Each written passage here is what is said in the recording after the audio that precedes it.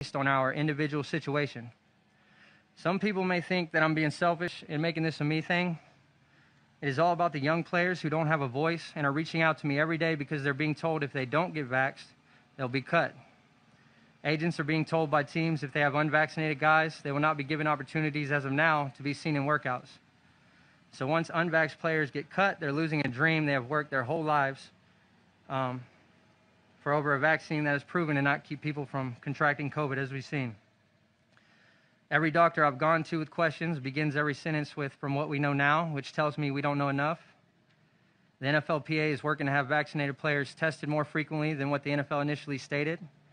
A lot of players got the vaccination with the idea that these rules were already set in stone, and they're not. It is common sense that if a vaxxed or unvaxxed player is tested less frequently, the likelihood of a player being pulled for COVID drops dramatically.